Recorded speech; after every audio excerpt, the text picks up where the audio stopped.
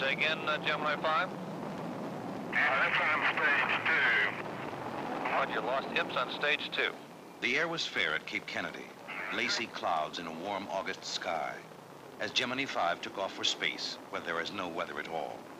The only problem, a leaky fuel cell threatening to cut their flight short at the start. It didn't. But out in the Atlantic, something else was brewing. A rising breath of wind, soon to be known as Betsy.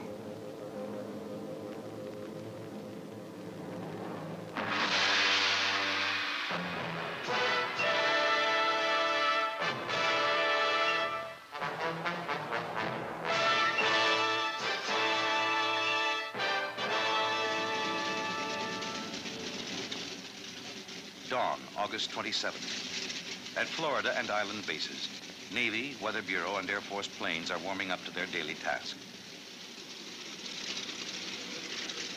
180 miles overhead, Gemini 5 is whirling around the world in its 6th day of orbit. The astronauts are still alone in space, but not quite alone. From the first day on, they've been sharing the sky with Tyros weather satellites, circling endlessly, clicking their pictures back to Earth.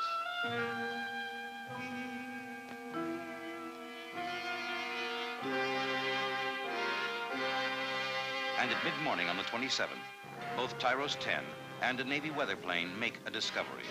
Tropical depression at 13 degrees north latitude, 54. The astronauts see it next. Okay. Same day. Do you have any sort of a report over that tropical depression? I thought we passed right over it. It is a rather large storm with heavy cumulus activity. We could see air-to-ground lightning even in the daytime. It does have an eye. The name of that's Betsy, in case you haven't been told about it. A hurricane's born and christened Betsy.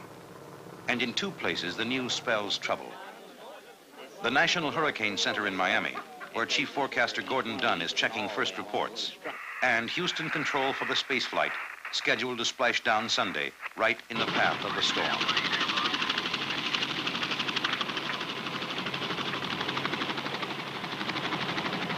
First victim of Betsy, Gemini 5.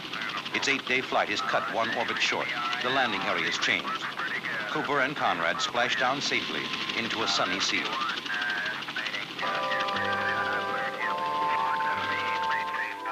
For a week, Betsy wanders north toward the Bahamas. In Nassau, American tourists are pouring off the Yarmouth Castle on a final fling, sightseeing, souvenirs, shopping. And in the native churches, only a few bother to give thanks that another hurricane's passed them by, as Betsy swings by safely to the east, heading north toward Cape Hatteras. Florida relaxes too, the start of Labor Day weekend, a time for sea and sun.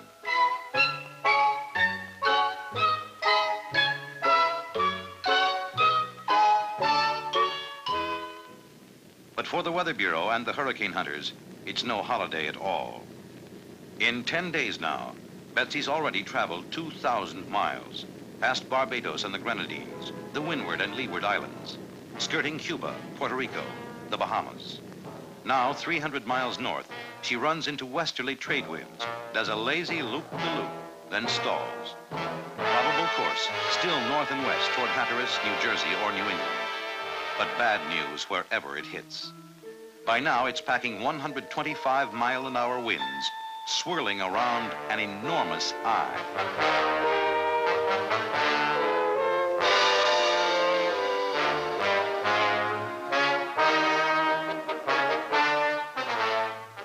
Suddenly, on Sunday night, Betsy runs head-on into a high-pressure ridge, turns into a Yankee hurricane, traveling south and coming fast back toward the Bahamas. Monday night, the wall cloud rips over the out islands and into Nassau, grinding and tearing at the town for nearly 15 hours. Then it turns toward the mainland. Hurricane flags are flying now from Key West to Cape Kennedy. Upcon 3 effective, beginning 0700 hours this morning. Upcon 3 effective, beginning In Miami, 0700 hours this the county's Civil Defense Emergency Operating Center, designed to direct government services in either natural disaster or enemy attack. All forces have been on emergency alert since early Labor Day morning. Small craft warning. Winds may reach hurricane force and squalls by early Tuesday evening. All vessels in the area of hurricane display should seek safe harbor. For the first time in local history, Weather Bureau warns that Key Biscayne and Miami Beach will be underwater. Residents are advised to get out now. All groceries, hardware stores, and lumber yards now closed for the holiday are urgently requested to reopen so the public can lay in food and emergency supplies. If you're boarding up, be sure to use strong lumber and nail securely. Check trees and shrubbery. Remove coconuts from nearby palm trees.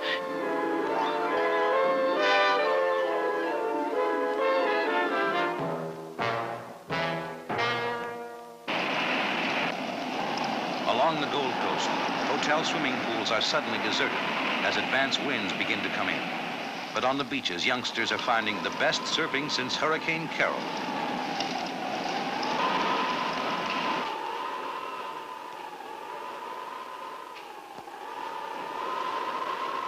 Fair winds for the skateboard sailors, too. Not so good for last-minute shoppers.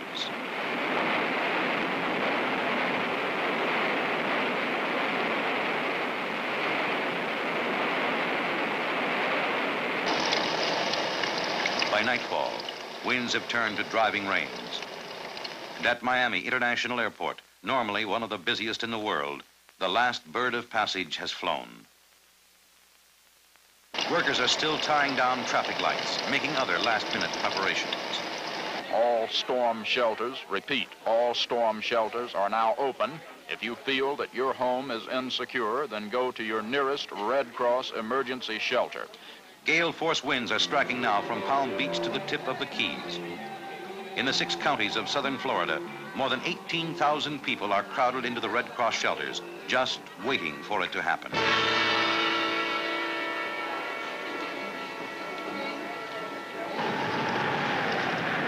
Betsy is here. Gusts now topping 100 miles per hour. Tides 3 feet above normal in the greater Miami area. And escape routes will be cut off shortly. Unidentified female reported electrocuted by a fallen power line. Rescue squad to 1721 Northwest 17th Place. Family now reports water swirling around the veil.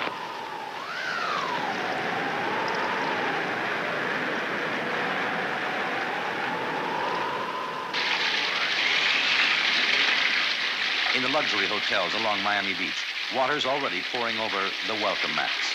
Our mobile unit just reported fish swimming down Collins Avenue. Fish and eels swimming right down the main drag of Miami Beach. Conservation 85 to Marathon. Could you advise if State Road 5 is passable to Isla Morada south of the Key Largo area? Last report I have is the road is washed out in 2 places. A long night for civil defense. Now, all the dull, quiet things done over the years, the pre-hurricane drills, the planning and preparation for any kind of disaster, the coordinated efforts of all the government and voluntary agencies are finally paying off. 740 Northwest 82nd Street, roof blown off a house. There are injuries. Some hotels on beach badly damaged. Some 3 degrees. Several households. Betsy, with her hurricane winds, is on the Florida mainland. She is also on Key Largo. At dawn, the eye of the hurricane crosses Key Largo, heading west.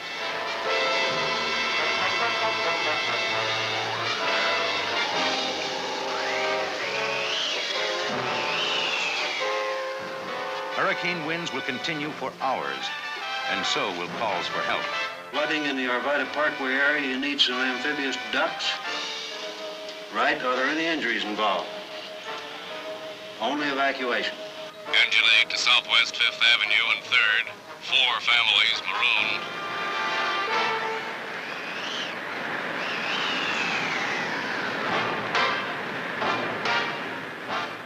As Betsy blows by Florida, she leaves her mark behind.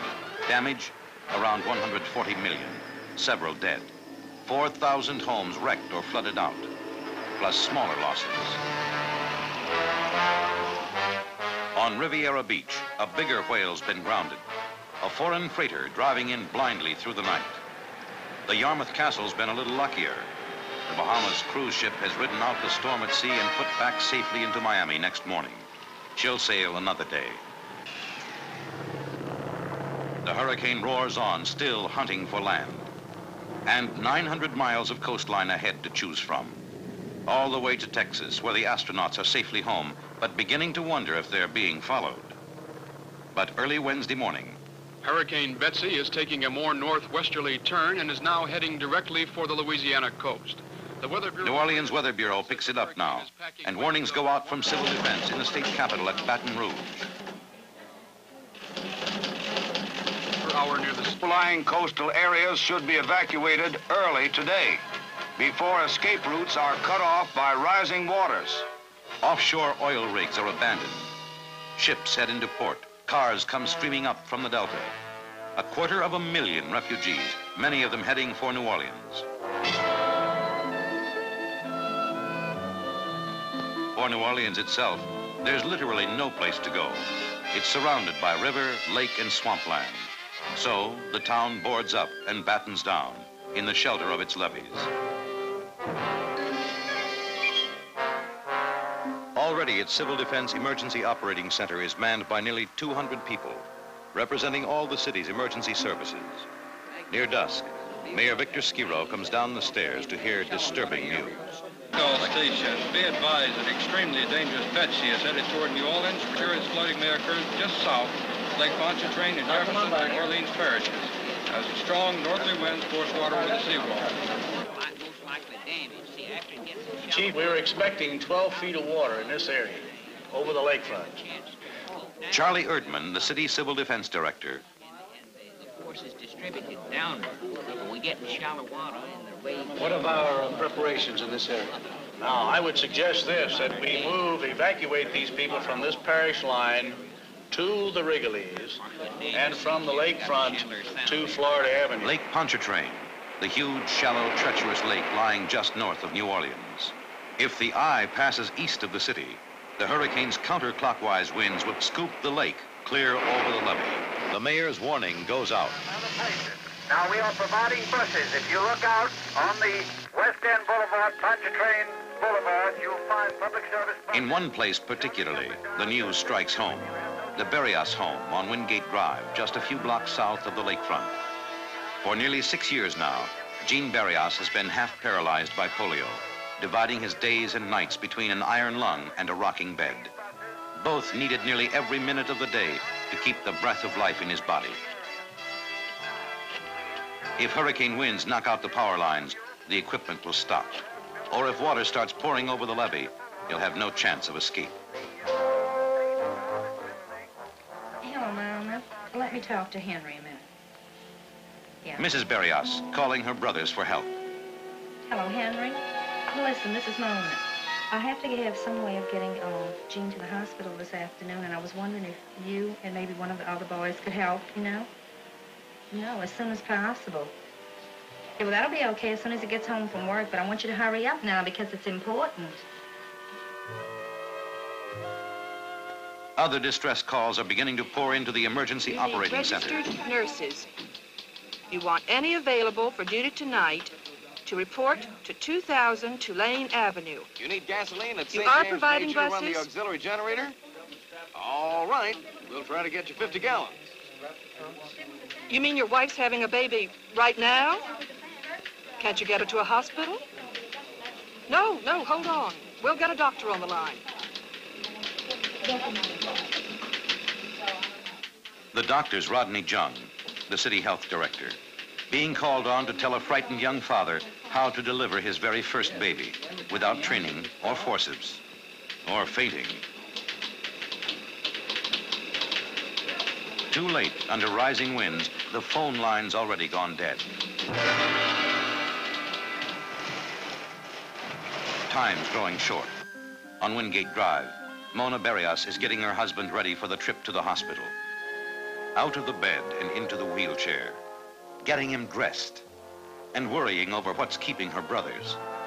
When will they get off work and get here? Finally, time to go, out toward the door. And then goodbyes to Cindy, the baby of the family, his sons, and his wife. To escape the flood, they'll all be going to a sister's apartment in another, safer part of town, the Gentilly section in the southeast quarter of New Orleans. Jean is heading for Charity Hospital.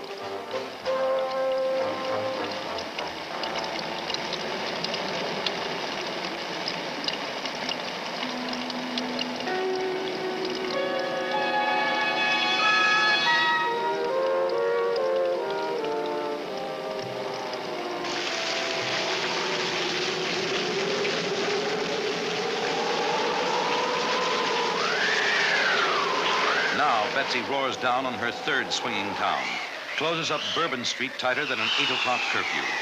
And, unpredictable to the very last, she veers again. The 9:30 Weather Bureau bulletin says the eye may now pass west of the city instead of east.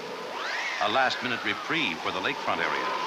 Probably bad news somewhere else. Fire alarm to 306. Your equipment is delayed by fallen trees. You will have to handle alone. No one else can reach you.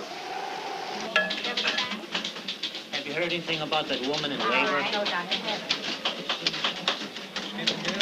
Have you heard anything about that woman in labor? No, sir.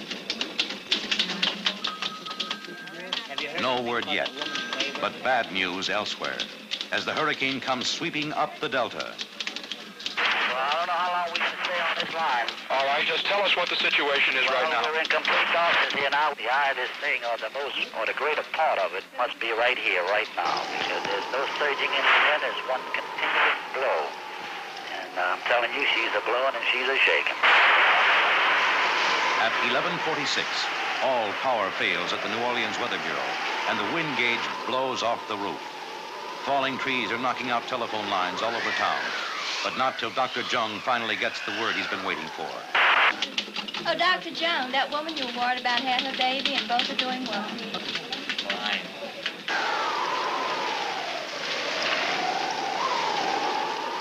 By midnight, Betsy's overwhelming the city. Gusts are reaching 150 miles an hour, and all the church bells in town are tolling wildly in the winds.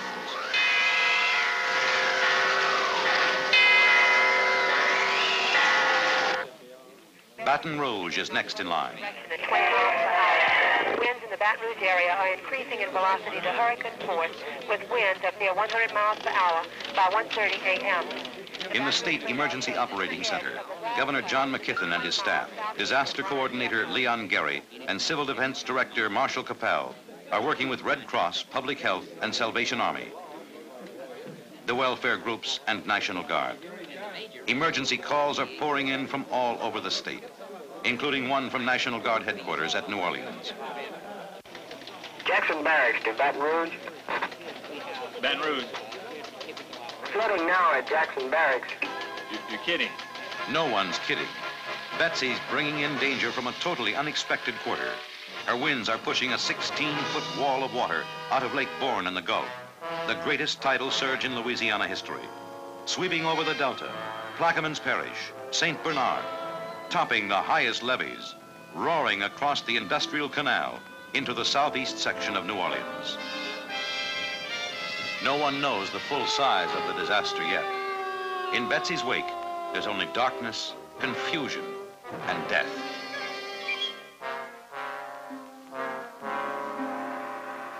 Daybreak and devastation. And the church bells are quiet now.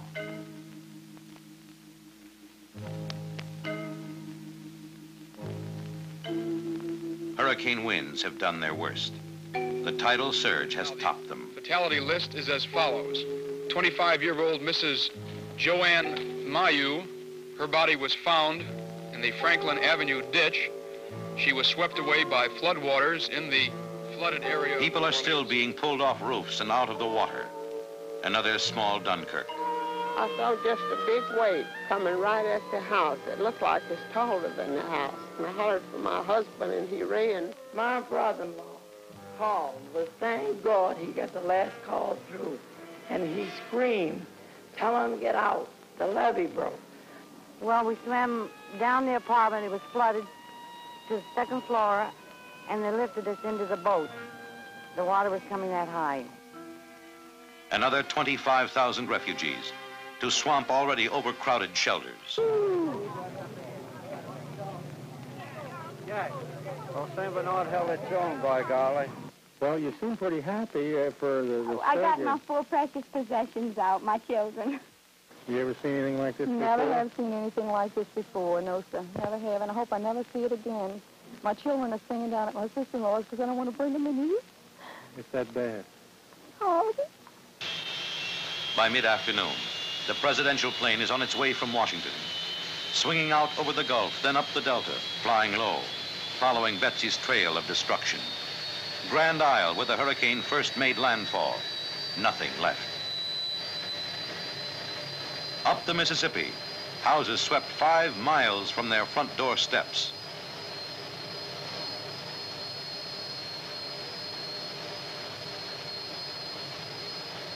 Levees strewn with battered ships and barges, more than 450 beached or sunk.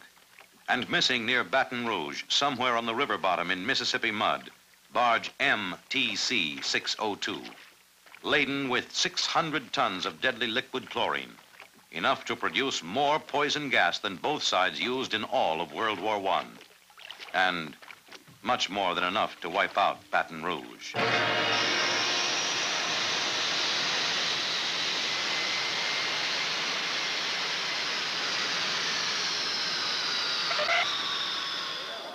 At 5 o'clock, Air Force One lands at New Orleans, bringing the president, his aides, and leaders of the Louisiana congressional delegation to survey the damage, see what needs to be done. In one old grade school near the Industrial Canal, not meant for use as a shelter at all, they find 3,000 refugees from the flood and only 4 young volunteers on hand to help. How much training have you had for this type of work? About 15 minutes, I guess. The president declares Louisiana and Florida both disaster areas, tells the Office of Emergency Planning to coordinate federal assistance. More than 1,200,000 people from nearly every agency of the national government will be involved. Down the Delta, roads are flooded out, but 2,500 National Guardsmen come in by river steamer to begin rescue operations.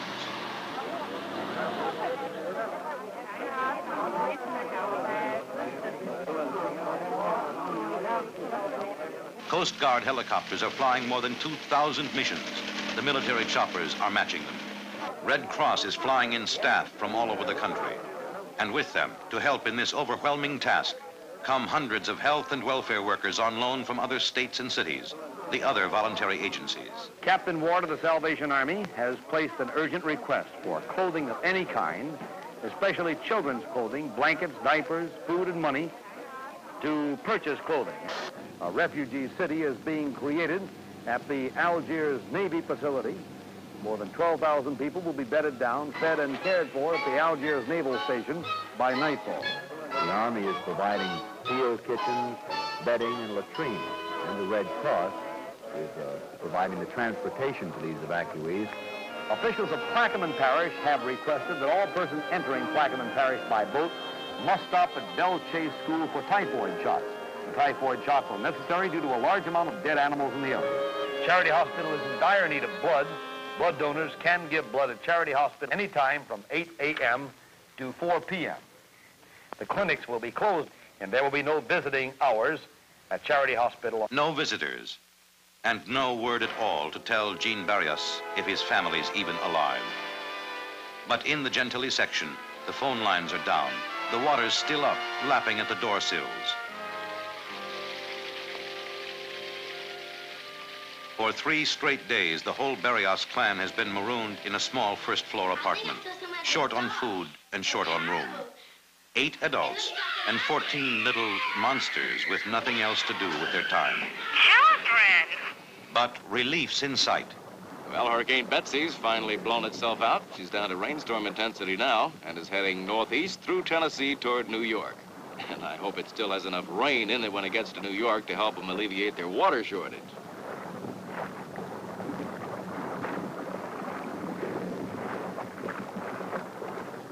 And finally, the pumps are taking effect. In Gentilly, at least, the water level's falling. And for the first time in 4 days, it's possible for Mona Barrios to get out. Call Charity Hospital. Honey, it's Mona.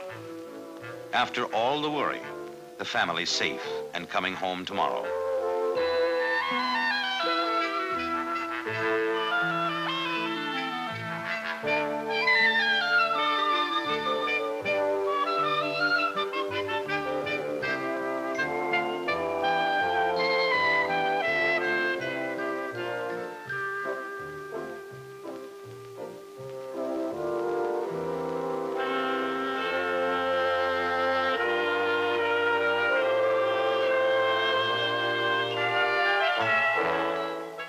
So life begins again. People starting all over. Just how bad is it with you? Well, I'll tell you, we're down, but we're not out. You're not out. Right. What happened to you personally? What about your family? I mean, everybody They're got all safe. And we'll rebuild. You will rebuild? Oh, yeah.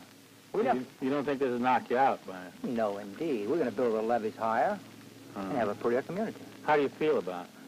I always did want to redecorate. Did you? Yeah. A man who dealt with a dozen major disasters said it. There isn't a city in the world that could handle anything as big as this alone. It's just overwhelming. But there isn't a city in the world that may not face the same sort of thing someday. Major disaster in one form or another, and have to be organized to meet it, using resources from many public and private agencies. And at New Orleans City Hall, they're working around the clock. Civil government in emergency, meeting the needs of its people, fighting 1,000 problems at once. Welfare assistance for victims of the flood. Locating medical supplies, arranging to fly in a civil defense emergency hospital unit, answering emergency calls for food, water, sanitation equipment, for trucks and ducks to handle relief operations. The endless job of cleanup, fumigation, inspection. At the Civil Defense Office, the coordinating point for this kind of planning, the lights burn late. An endless string of coffee cups, and still no sleep in sight.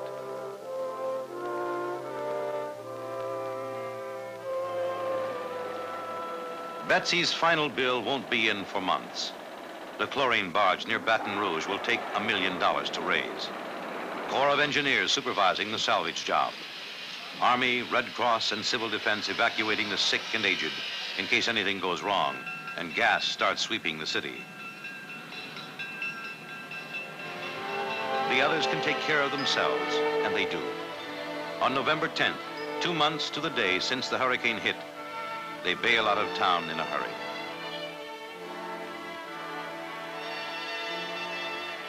But 602 will rise again, and so will Louisiana. And Betsy, long gone. After 16 days and 3,000 miles, whistling out through the woods of northern Louisiana, Arkansas, Tennessee, to die next day in a simple whirl of dust. The danger over at last, till the next one comes along.